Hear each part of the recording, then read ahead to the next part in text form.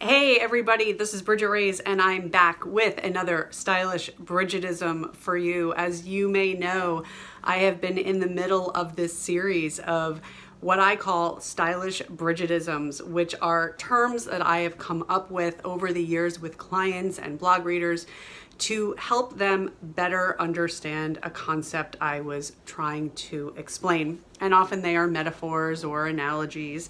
And before we get into this week's stylish Bridgetteism, I am going to, of course, share with you what I have been knitting. So let's take a look.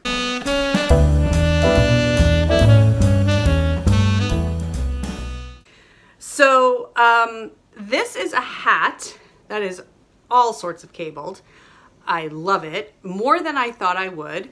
It's a slouchy hat. Sometimes I put it on, I look like a Smurf, so I have to make sure I'm getting it on right. There it is. So it slouches, and it's really easy, and I always like wear it to the gym because it's kind of a little bit more, it's not as precious as some of my other hats, and it's really warm, and it's called Agathis. I'll leave a link to it below in the description box if you're interested in making it. You have to really like cables, and these really travel around, meaning the cables move around a lot. So I knit about half of it on a flight from New York to Seattle. So just to give you an idea of timeline, that's like 6 hours. So it's slightly ambitious, but it's not that bad once you get into the routine. And as far as yarn goes, I don't even remember. This is just a basic worsted weight yarn, 100% wool. I don't remember much more than that. So it's really pretty open to whatever yarn you would want to use, but it's really, really lovely. Okay, so let's get into this week's Bridgetteism.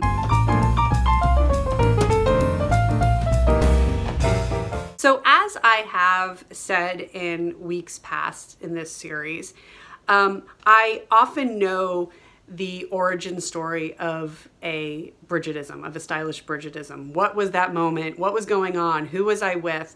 I think this one is kind of funny because I don't know if I've ever told anyone this. Not that I was keeping it a secret, but this week I'm going to talk about wishful wardrobing. And that term was coined by my husband. Can you believe that? Did I ever tell you all that? My husband came up with that term. I remember it. I remember being in my office, and I remember him saying, like, I have a great new term that you can use, wishful wardrobing. And he's like, yeah, it's for times when, you know, you dress for the life you wish you had versus the one that you don't. And I was like, okay, I'll marry you. I don't even know if he remembers this, but I've gotten some mileage out of that one, right? So if you know me, you know wishful wardrobing. And for those of you who don't, wishful wardrobing means, like I said, it means that you buy clothes for the life you wish you had versus the life that you actually do. And we are all guilty of doing that, myself included. I've done it. And I have used this term to stop myself from buying things where I'm like, okay, really, you know, like this is not my life. I remember there was just this amazing pair of like suede boots and my favorite boot color, cognac, and the heels were like 2.5, 3 inches. And I'm thinking to myself, okay, when you're working with clients, you're on your feet all day. You cannot wear these shoes.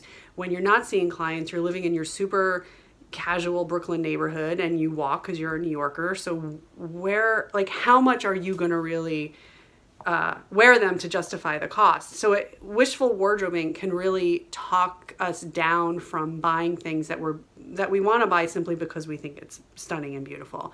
And when we find something stunning and beautiful, we will make up reasons to buy something. We will make them up. We will, you know, oh, I'll join, you know, oh, maybe I'll start dancing, or I'll join that group, or maybe I will start traveling more. I remember I had a client one time, this is sort of a version of wishful wardrobing. she wouldn't let me get rid of some of her more casual clothes. And she was like, well, you know, those are for home projects. And I was like, okay. She's like, you know, like painting or whatever. So meanwhile, she lived in a New York City apartment that she rented, and every one of her walls were white. So I'm not sure exactly what she was painting. So these are the things that you want to like listen out for when you find yourself wishful wardrobing. Are you a stay-at-home mom and have like a closet full of heels and you've just bought more? So wishful wardrobing can keep us from making emotional purchases when we keep wishful wardrobing in mind, that, oh my God, we wish we could have it. Oh, you know, it's so beautiful, but really, is it worth the money?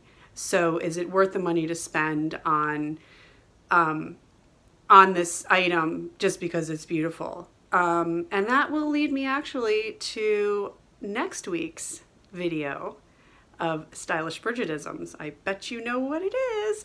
So until then, be sure to subscribe to my video in the lower right hand corner. Follow me on all social media channels. It's at Bridgette Raes on all of them, except for Facebook. Facebook is at Bridgette Raes Style Expert. And also be sure to check out my Facebook group if you haven't already.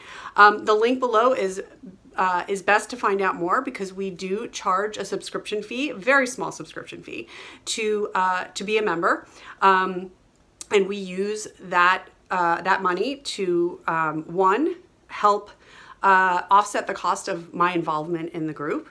And the other half of the revenue earned through subscriptions is donated to different fashion-related and charities every month. So each month we come up with a new fashion-related organization or charity to support. So if you're wondering what we do with that money, that is where the money goes. So I hope that you will join us there in our wonderful community, and I look forward to chatting with you real soon.